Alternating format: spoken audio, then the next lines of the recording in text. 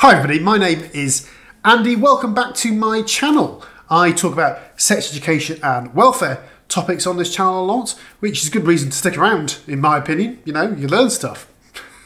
But today is about training in sex education.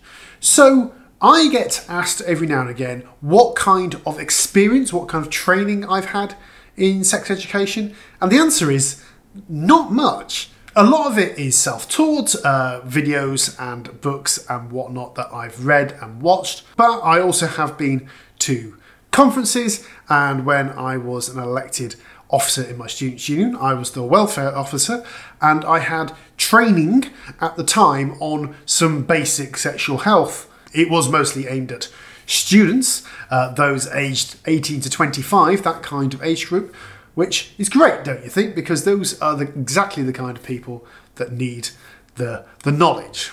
But the truth is that I haven't really had any formal training in sex education. Having said that, being the welfare officer in my students' union, it kind of galvanised me into knowing this kind of thing, of being interested in this kind of thing.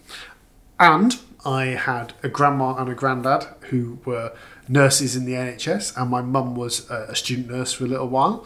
So at least some of that has rubbed off on me, as far as I can tell at least. And every video that I put out on this channel, I've done some sort of research for it. If I'm talking about sex education stuff, I've got my own knowledge and what I have learned in the past, and also I've done some research to make sure that my facts are right, as far as I can get them right.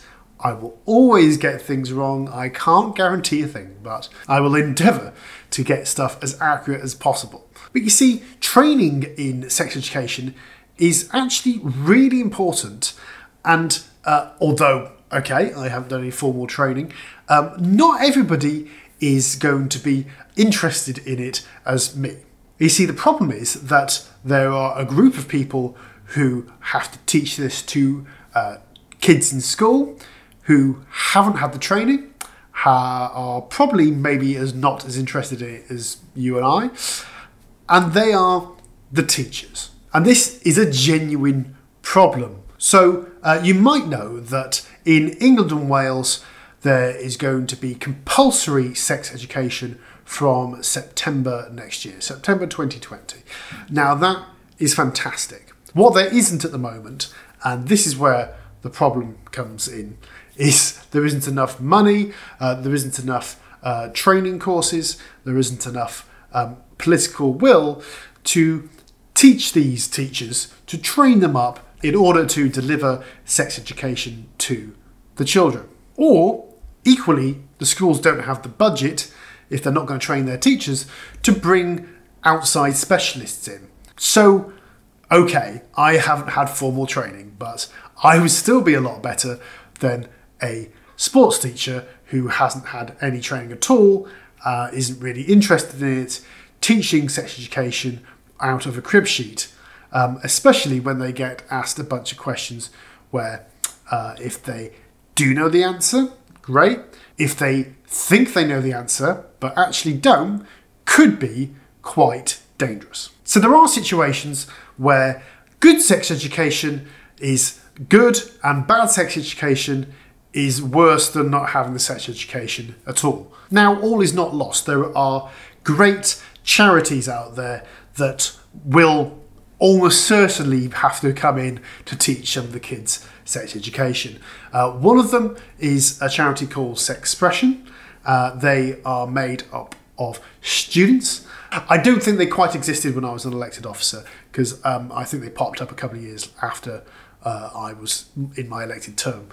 But what they are volunteers who get trained by the national charity, by the local groups that is in the national charity, and they provide services to local schools in order to deliver sex education. And this is great because you've got people who are interested in the subject, who can answer some of these more nuanced questions, and also have training to back it up. It's better than me doing it, right?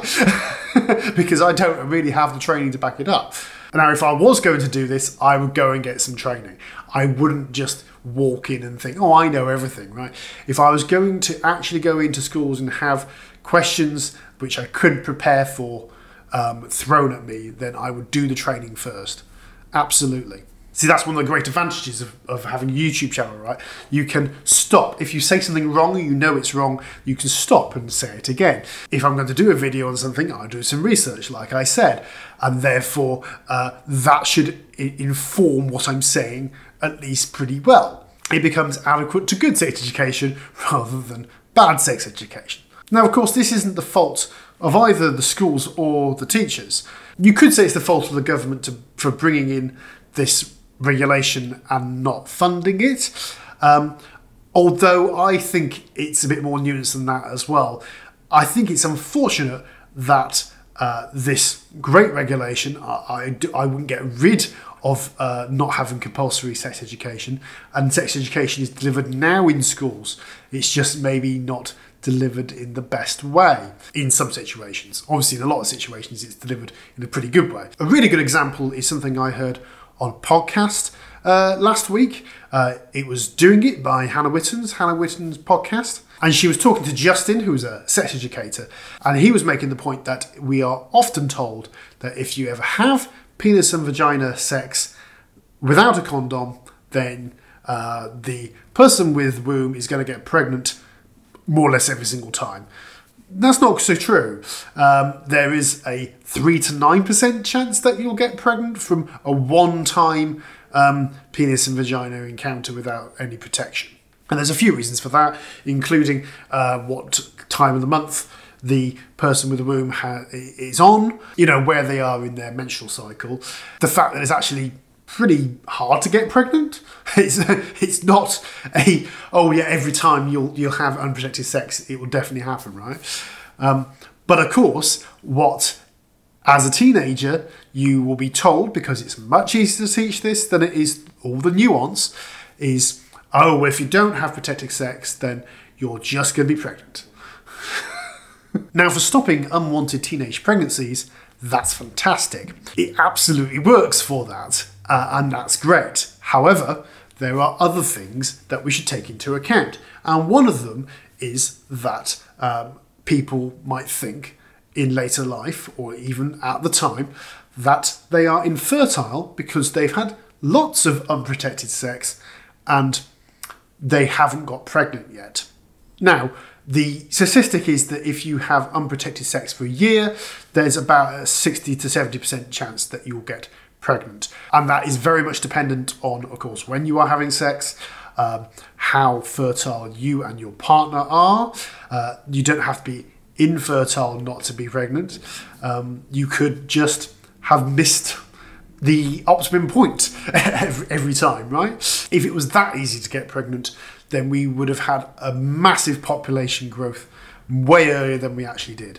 Now, honestly, how many of you thought it was actually really easy to get pregnant without protection? Even though we've got evidence to the contrary, married couples trying for months and months before the person with the womb gets pregnant in that relationship. But of course, when you're in schools, you're talking to teenagers here and they haven't got the life experience. Why would they know? Why would they be taking notice of their friend's mum trying to have their third kid and it's taken them 6 to 8 months to even get pregnant? Why would they have noticed that? They're not looking for it. So it all comes back to training. And again, in September, when we don't have enough people to teach our teenagers about sex education. What we do have between now and then is an election. And there is no right person, right party to vote for here. So I'm not going to advocate anything. But what you could do is put pressure on your local MP once they are elected to try and get the funding for this sex education, which is brilliant and should be in schools, but get the funding to train people, whether that be experts which get brought in at the time to deliver the sex education, or to train the teachers to deliver it for their school, or more likely a combination of the two. You can also donate to great organisations like Sexpression, like Brooke. They are great charities and they provide either courses or people to come and train your teachers / deliver sex education for the kids. So obviously we've got a general election coming up in a few weeks' time. If you can question your local candidates, then that's maybe something you want to bring up with them. Or after the election, write to your MP and ask them about this and ask them about the funding for the sex education which is going to be delivered from September.